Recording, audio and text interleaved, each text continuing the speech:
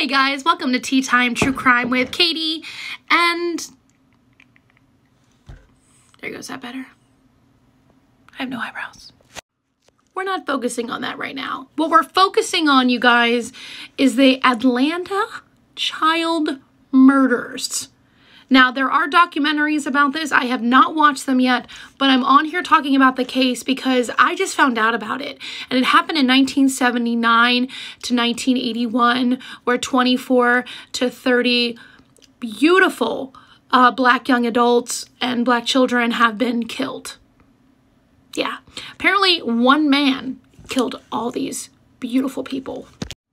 Wayne Williams was only 24 years old when he was picked up by the police.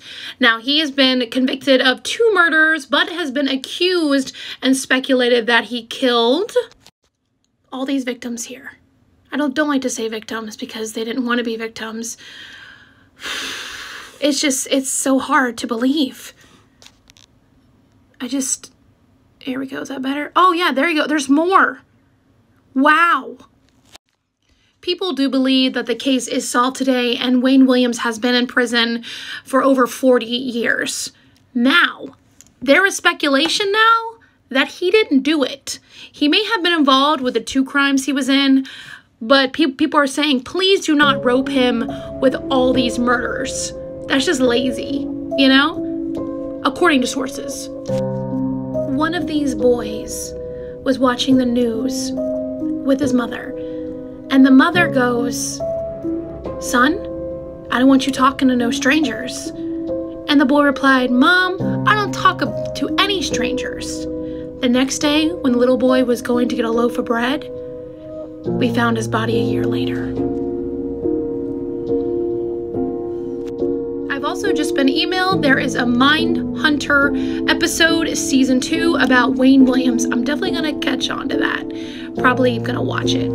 Because I'm sorry, you guys, I just cannot believe this 24-year-old in a span of 2 years, oh, I squeaked, just killed all these people. I'm sorry, I just don't. Do you guys want to hear the conspiracy theories about it?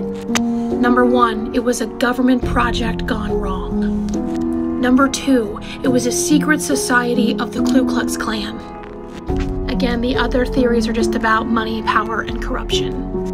On a happy note, though, the mayor of Atlanta reopened the case in 2019, so I'm so excited what's coming next. Thank you for watching, you guys, and remember, you're doing better than you think.